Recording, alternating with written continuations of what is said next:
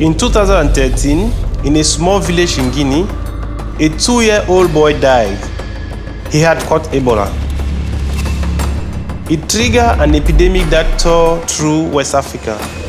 The virus spread easily from person to person, through villages and across borders.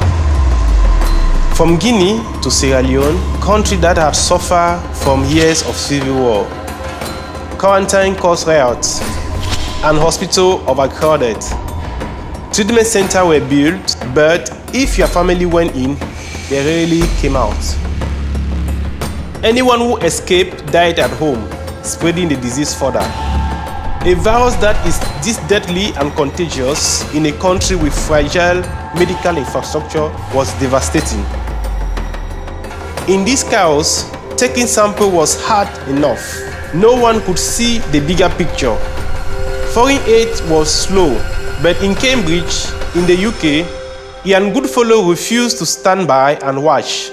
But the people he spoke to didn't want his help because he wasn't a doctor. After many months, Ian finally got support from Public Health England. In autumn 2014, Ian left his family behind to travel to Makeni. It was a hotspot for transmission and at the center of the epidemic.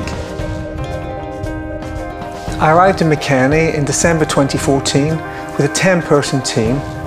We moved tons of equipment by hand in 35-degree heat.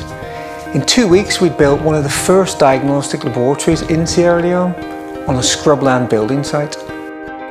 Soon we were diagnosing samples, up to 100 every day, from all over Sierra Leone. But to stop an epidemic like this, diagnosis alone is not enough. You need to monitor viral transmission and evolution as fast as possible. And to track the evolution of a virus, you first need its genetic sequence. In a modern laboratory, sequencing whole genomes in 24 hours has only just become realistic. In a tent, during an epidemic, it was unprecedented. But with help from the Wellcome Trust and Thermo Fisher, we brought a gene sequencer to Makeni. It meant we could produce whole viral genome sequences within 24 hours and trace where new cases of Ebola may have come from. Using this information, the virus could be contained for good. By early 2016, just over 1 year after I arrived in Sierra Leone, the World Health Organization declared the Ebola virus epidemic over. When I worked with Ian at the treatment center, he promised he would donate his equipment once the epidemic was over. Now he lives here at Unimac, where I am based.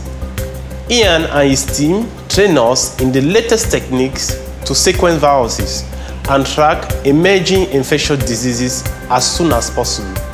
They come back often to local schools to teach children about how diseases like Ebola, cholera, and malaria spread. Last year, a new case of Ebola appeared, but Ian did not need to be here. My colleagues and I were able to find the genetic sequence of the virus in just 48 hours. Whatever happened next, because of Ian, Sierra Leone is ready.